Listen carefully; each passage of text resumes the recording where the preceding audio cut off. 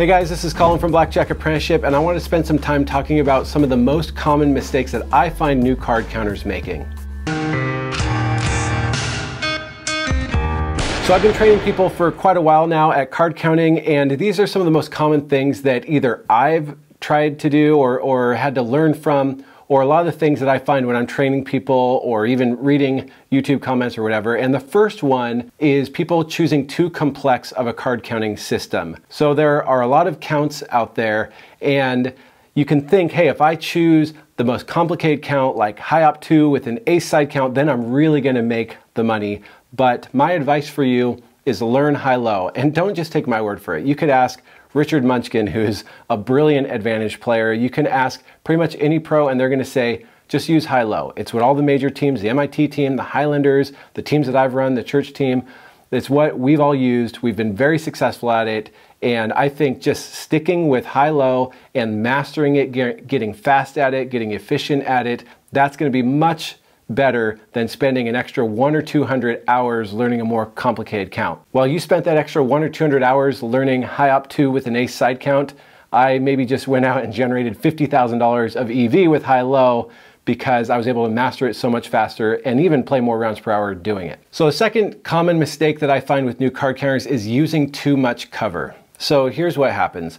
Someone takes the time to learn and master card counting and they think, I don't want to just get kicked out of every casino using this. And so there's this thought of, well, if I use some cover, some betting cover, some cover plays, then I won't get found out as a card counter. But here's the problem. We're playing with about a 1% edge, and those playing mistakes add up. We're playing with too small of an edge to worry about using incorrect strategies. And here's what I'd really challenge you with as a card counter or an advantage player is don't care more about heat than you care about EV. If you're spending your time worrying about not getting kicked out, there's a good chance that you're actually not going to be making any money. If your goal is to spend lots of hours in a casino, fine, go for it. If your goal is to make money, you got to care more about generating EV than worrying about heat. I'll just put it this way. The most profitable card counters I know all use little to no camouflage. That means no playing camo and little to no betting camouflage. And these are people betting up to thousands of dollars a hand. So if you want to imitate them, do yourself a favor and don't worry about using all this playing camouflage. The third common mistake I find with new card counters is overestimating or overbetting their advantage. So yes, we make real money by putting bets out there in positive true counts, but if you're overbetting, you are going to lose your bankroll.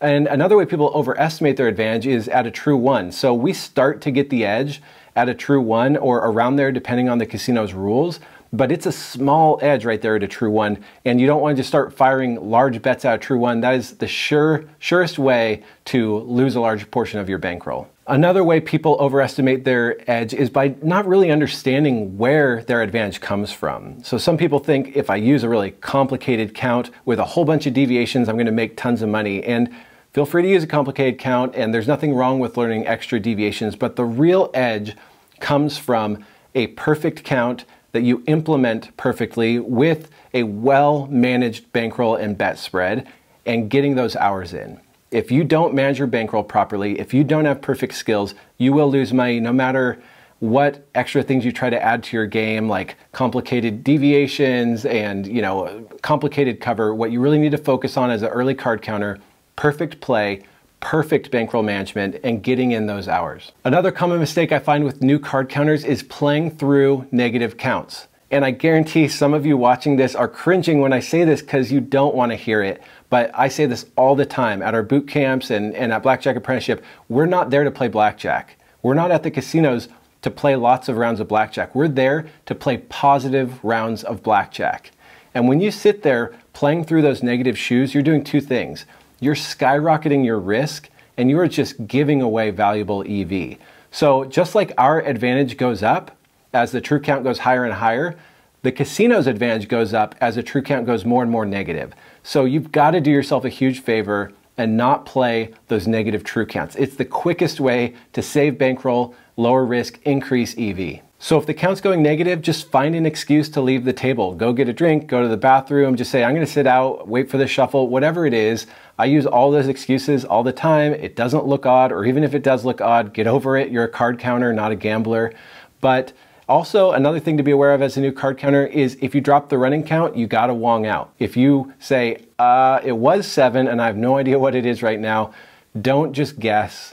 Don't just play through the shoe playing basic strategy. You're just wasting money if you do that. If you don't know the running count, step away from the table or sit out, or say you gotta check your messages on your phone or whatever. Just don't sit at the table continuing to play when you don't know the running count. Another common mistake I see with new card counters is letting the game control them rather than them controlling the game. So you know that feeling, you sit down at a table and you know your heart rate is pounding and the cards are flying out and you've got a playing decision to make and everyone's looking at you and the dealer's like, what are you gonna do? What are you gonna do? And you just make a decision. You cannot do that.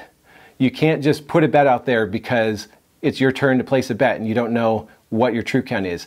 You've got to learn to control the game. And there are a few things that can really help you with this. One is to keep training at home. Keep getting faster and faster at basic strategy, counting, true count conversion, and deviations. The faster you get, the easier it's going to be in the casino to make those decisions quickly. But it takes more than just getting fast at it. It takes being in control. It takes being okay, being uncomfortable. It takes not caring if the other players are giving you a hard time or the dealer's saying, hurry up and make a decision. You've got to learn to control the game. With the church team, sometimes we made our players pause the table for a minute. So this was during a test out. This is when we were saying, prove to us that you can do what you're going to need to do for us to hand you $100,000 and play for our team. And we'd say, pause the table for a minute. And they'd sit there and, you know, a couple seconds go by and the dealer was like, what are you going to do? And they would have to continue to just sit there for a full minute, which felt horribly painful. It feels awful sitting there doing nothing for a minute. But when you do that, you realize you're in control. The dealer can't deal until you make a hand signal. The other players at the table don't matter. They're there to gamble. You're there to make money. So do yourself a favor and learn how to be in control while you're playing at the tables. If you don't, you're not going to make it as a card counter. So these are just a handful of common mistakes that I see. I know there's some more. Feel free to leave a comment below with some other mistakes either you've experienced or you've heard or seen other card counters use.